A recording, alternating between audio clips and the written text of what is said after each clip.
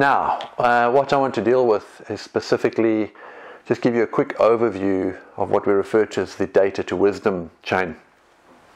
And look, there's lots of debate around these definitions, and every time I log on to one of the forums to hear a discussion, some young, ambitious individual will come on board and start to throw questions out. Hey, what's the difference between data and information, wisdom and insights? And let's get this entire standards body up in arms again as a huge debate ensues once again.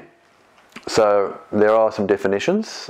They do vary. I'll give you my perception of them, and specifically in relation to the data points, insights, information that we need to basically lay our hands on. Right, so how can we draw a little of an example for you? So what we've got is, let's assume we get a whole bunch of data points. Right, and to keep the example simple, let's say that I have a data point here, and this particular data point, let's make it relevant to my location, is maybe 5 to 5 Collins. Now, that's data. We don't know what it is. Our intuition says, oh, it looks like an address, but really it's just, a couple of numbers and a name. And this is what's referred to as data. Now, if I go and I change this and I say this is 525 Collins Street, right, and I call this my business address, okay, I now have what we refer to as information. In other words, I've given it just a little more context. So now what I have is I have information that has encapsulated data, which is giving me a little bit of context. Now, you'll also understand a little bit that sometimes in order for us to get information, we add process, so there's slightly different definitions. So when you add context to something, process to it, that normally gives you the information. So you can't ever have information without an understanding of the business. So you can't have information without understanding the process and how that data is actually used. So that's an important point to remember. So really what we've got is we've got a data point here. Well, how do we use this? In what context? Well, this happens to be a business address.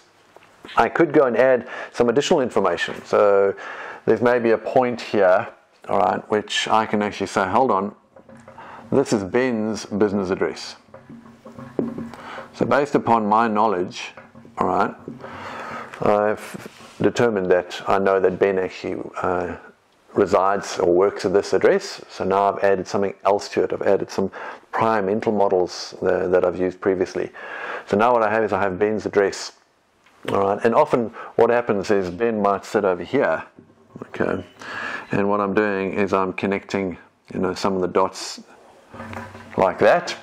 And each time I connect more and more dots, I can actually get more and more knowledge. It's a process called constructivism and connectivism. This is how you and I build our knowledge set.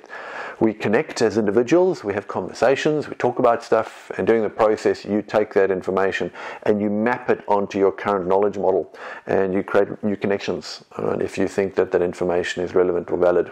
Okay. So really what we're doing here is, here's Ben over here, and this could be his height and some additional data about it, but what we're doing is we're connecting these two together, and now I have Ben's business address. Now the next evolution of this is something which is called an insight. And we could actually go, oh, have a look here. All right, this is where Southern Cross Station is, train station. All right, and I can add another connection point in here. All right, so what we can actually see is that there's additional insight that might have come out of this, and we can say, oh, hold on, Ben works near Southern Cross Station. And that's just an insight. I haven't necessarily interpreted that in any other way. And that's often where the concept of wisdom comes in. Now I bolt onto this wisdom, and I can make the statement, well, from a wisdom perspective, in order for me to get to visit Ben at his business address, the quickest way for me to get there is to get off at Southern Cross Station, not at Flinders Street Station.